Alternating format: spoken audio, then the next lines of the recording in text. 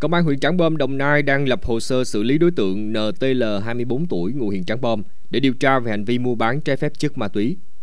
Trước đó, công an tiến hành kiểm tra một căn nhà ở ấp Quảng Hòa, xã Quảng Tiến thì phát hiện L không có giấy tờ tùy thân, có nhiều biểu hiện nghi vấn nên mời về trụ sở cơ quan công an để làm việc.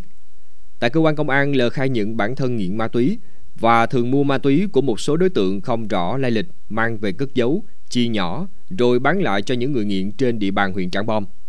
Khám xét khẩn cấp chỗ ở của L, công an phát hiện thu giữ 7 gói ma túy tổng hợp có tổng trọng lượng khoảng 380 gram.